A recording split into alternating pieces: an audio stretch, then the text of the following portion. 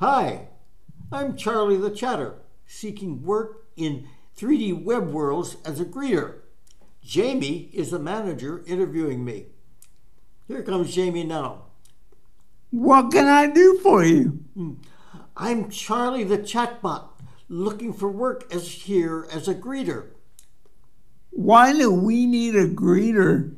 You have a great social platform, but when people come in, they are all alone. They don't find a social platform unless you have a greeter there to talk to them. Wouldn't a real human work better than a chatbot? Oh, sure, but I work 24/7. You don't know when people will come in, so you can't be here. Be sure to be here when they come. But you can be sure I will be here whenever they come. Besides, you're showing how this place can provide welcome services that they might use too. But why use a dog? Why not use a human that looks like he knows something? Oh, because chatbots don't really know very much. People don't expect a dog to know much. And besides, lots of people are shy, especially in an unfamiliar place. They won't be shy with a dog.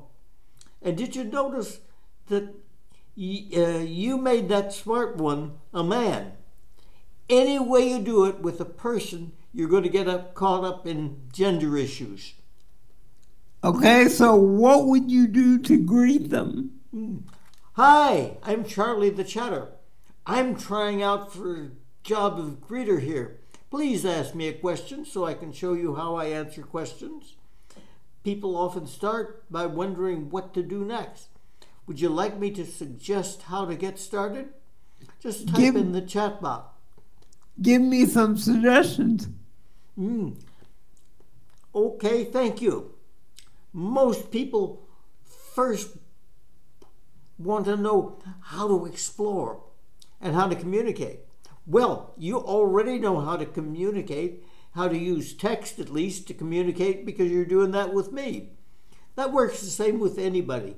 They type in, you read it in the chat window and type back. Of course, you can also talk to real people over the microphone. Just click on the microphone that's bottom left. And now I'm not smart enough to handle talking, so I stick to chat. But you still might want to try the mic out now. Notice that when your voice starts, the mic is on. So everybody will hear anything said where you are. You may want to turn the mic off when you don't intend to talk. And do you have any other questions? Or would you like to tell you a little bit about exploring? Charlie, if the response contains a keyword, I give them the answer. If not, I go on. There are two parts to exploring. Moving is the first part. The sign behind me tells how to do that. Teleporting is another place. Teleporting to another place is the second part. But for that, you have to know about choosing the place. So we can wait on that till you explore a little here. You know, a little doing is worth a lot of reading. Well, you've made a really good case. We're going to have to look at bringing you on here. Oh, thanks. Just remember, I'm always on the job.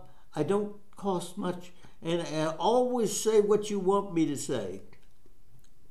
Okay, so two final questions. First, would you be willing to wear a shirt? Oh, sure. Go ahead. And second, would you be willing to work for dog treats? We really don't have a budget for a greeter. A shirt? Sure. I could wear a shirt promoting this place, and I'm a dog bot, so I worked a lot cheaper than dog treats. I just live on milliamps. I thought you knew that. I've never hired a dog before. How would I know?